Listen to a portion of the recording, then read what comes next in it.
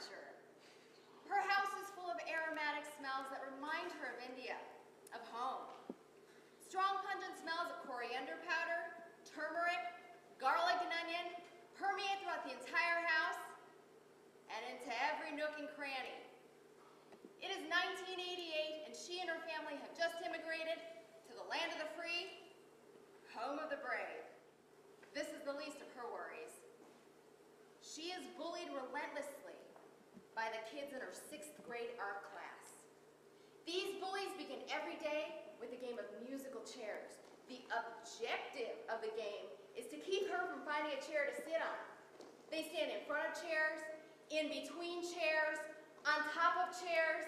They even pull chairs away from underneath her. She takes 10 graceful steps to get to the other side of the courtyard. She is barely touching the ground as she moves, and one by one she slashes, whips, stabs, bully after bully until they are wiped out of existence and out of her life for good. Her eyes well up with tears as she wonders, why is this happening to her? She's a good kid. She does her homework, she brushes her teeth, she massages her mom's tired feet. She must be doing something wrong.